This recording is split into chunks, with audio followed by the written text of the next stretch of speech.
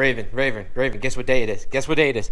Saturday, bitches. What you doing, baby? You good? Look, she's like, she's not having it, boys and girls. She's like, don't touch me. I'm comfortable. Don't whine, you big baby.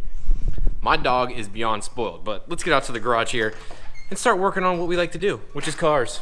All right, guys, so back in the garage, per usual, drinking a Coke Keystone, but right now, we are about to bench bleed my master cylinder here. This is off a 96 Land Cruiser, which is slightly bigger bore.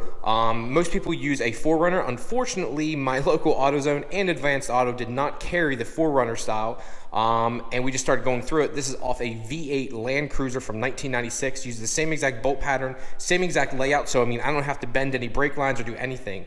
But this has a 1-inch bore versus I think that's a 3/4 inch bore. So this will give me a better brake feel over what the stock master cylinder would have gave me. I also need to finish taking off the lip, stripping down the bumper here too. There also has some like little black coverings, so let me show you that. If you see there, see like these little black covers? They are actually like plastic snap-on covers. I just need to pop all those off, take the front lip off, go ahead and remove this badge. I want to have it all completely stripped, so all he has to do is scuff this thing down, prep it for paint, and go. I want to make this as easy as possible for him, as Beaver Travis takes very good care of me. So if he's going to do all that for me, I'm going to try to make it as easy as possible. But I took the old girl out last night, guys. I wish you could have been along. It's too dark to see anything, but took her out last night to try and enjoy it a little bit. Running into an issue. I think I have a broken motor mount, or some kind of mount is broken. When I do take off in the car, it tends to almost not shudder, but I feel like everything's moving. Like you can feel like the engine moving or the rear end's moving and stuff, and that's with solid mounts in the rear. So I'm gonna jack it up here once I get another extra set of stands, because the MR2 is on the one set right now.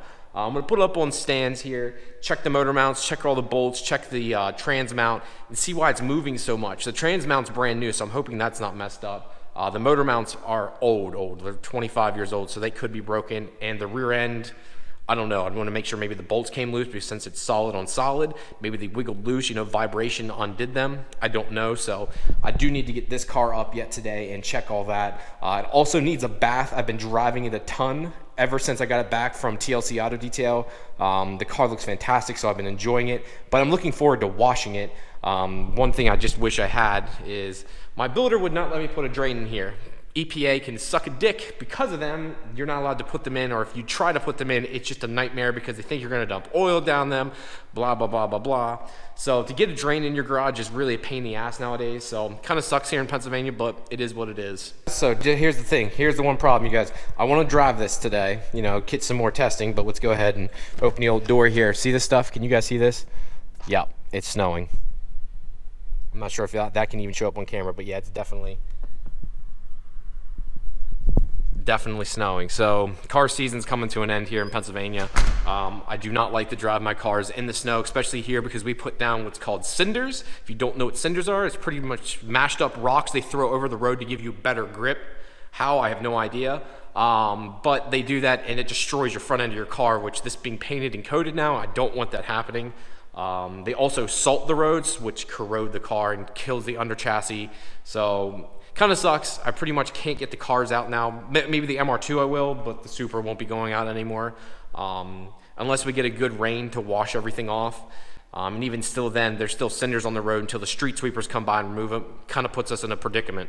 So I have the brake master cylinder up here now. I went ahead and put dot floor fluid in it here. Now, just an FYI, Toyota recommends dot 3 or above. So the car originally had dot 3 fluid used in it. Once you use or go up and you say dot 4, dot 5, etc., you cannot go back. So I'll be using dot 4 here, and I'll be using dot 4 throughout the entire car. But what I'm doing right now is bench bleeding it. I'm fortunate enough that this new master cylinder actually came with its own little kit where it came with the fittings and the lines. What you do is you take these lines, put them in the top, and you're literally burping the system. So there's air down the actual cylinder here, and we're burping that system ahead of time so we can get all the air out of it, and we're not trying to force that air through the brake system in the actual car. Now, you can do it that way and force it through the car, but it's going to take a ton of fluid and a lot more time. And it just, who wants to do that? I mean, I know I don't, and I'm trying to show you guys that this is a much easier way of going about it. So might as well do it this way. What I'm gonna do here is take my little handy dandy screwdriver here and insert it in the hole. Now, when you do this, please be very, very careful. You don't want to slip left or right and damage the actual cylinder itself because it actually has a rubber fitting in there. You do not want to damage it. So if you're doing this, I would prefer you had something with a round edge, not a sharp edge like this. I unfortunately do not. They actually make an actual tool for this that I do not own. So sadly, I'm going to be using this and hoping for the best. So that's what we're going to do here. Let's go ahead and set this up and start bench bleeding.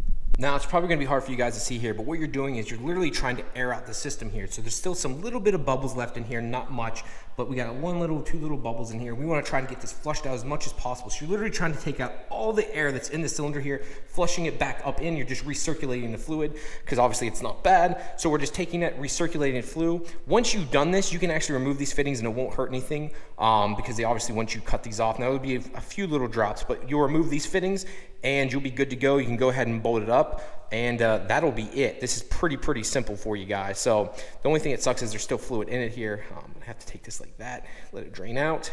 There we go, like that one there. So sweet. So only thing we have to do here is remove these fittings now, and we'll be good to go. Pretty simple. So it's bolted up, and I want to bleed the brakes on the rest of the car here, and I want to get it down on solid ground again. That's my biggest thing. I wish I had coilovers, but money. It's part of the game. So anyone want to send me some coilovers?